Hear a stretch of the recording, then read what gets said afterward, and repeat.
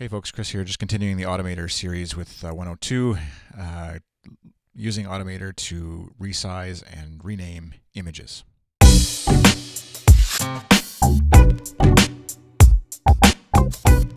Okay, so maybe here's the situation. You got some images that maybe you want to use on your blog or a website somewhere, but you need to resize them because maybe the resizing app or the site you're uploading them to doesn't do a good job of resizing. It's less of an issue these days, as most CMSs like WordPress, etc., Facebook or whatever tend to resize images for you. But just for the sake of argument, and maybe you have another use for this somewhere else, you might want to resize images. So starting with Automator, we're going to choose Workflow, and the first thing I'm going to do is, I guess just to preface this, I've got my photos that I need to resize in this folder on my desktop.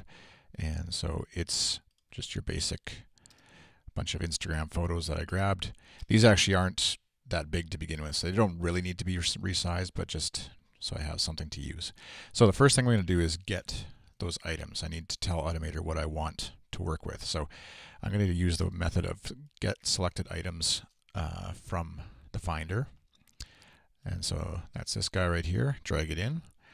So what that's going to do is whatever it happens to be the actively selected files or documents or items in the Finder is what Automator is going to work with. So I can go to my folder right now. You can do this later too before you hit run, but I'm going to go to my folder right now and select them all. So there they go. They're all selected. Next thing I am going to do is scale those images. So I can get rid of that and look for an action called Scale Images. So you could crop them if you wanted. You could have it automatically create thumbnails, but I want to actually scale it to a certain size. So what it does now is asks you, because it's going to be changing those files, it asks you, do you want to make a copy of them so you have the original still and then the new version, or do you want to just change the originals and away you go? In this case, I don't care. These are copies of the files already, so I'm going to just not add a copy finder item action to the workflow. Your mileage may vary. So right now the images I know are about 600 pixels, so just for argument's sake, let's say I want to change them to around half of that. So it'll just change height width to a maximum of being 300 pixels high or wide. And then while I'm doing this, as you can see, they're all just a bunch of random names.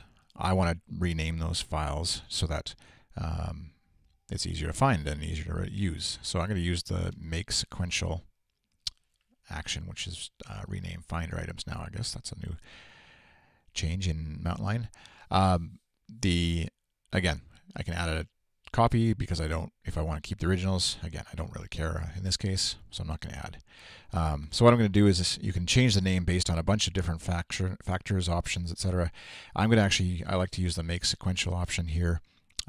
Give it a new name. You could add to the existing text already a new name called Automator Demo. And I want to place a number after the name, start at numbers at 1, separated by a dash. You could do period, underscore, nothing, etc.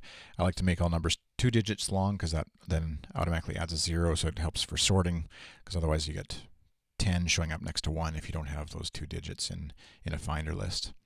The last option I'll show you now, just to keep it very basic, but if you wanted to, for some reason, change the file type, you can do that. Change type of images is what I'm looking for.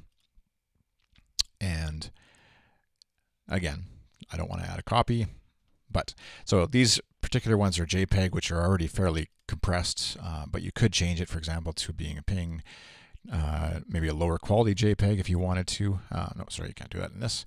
So again, I've got the files all selected here.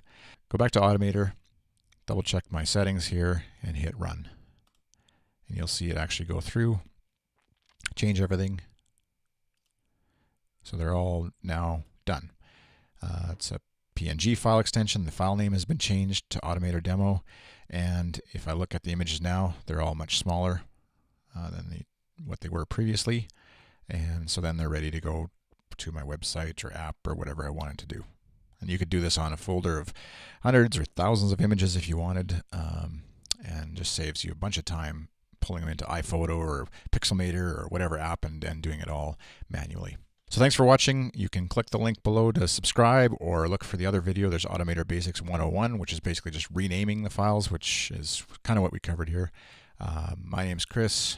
Thanks for watching and have a great day.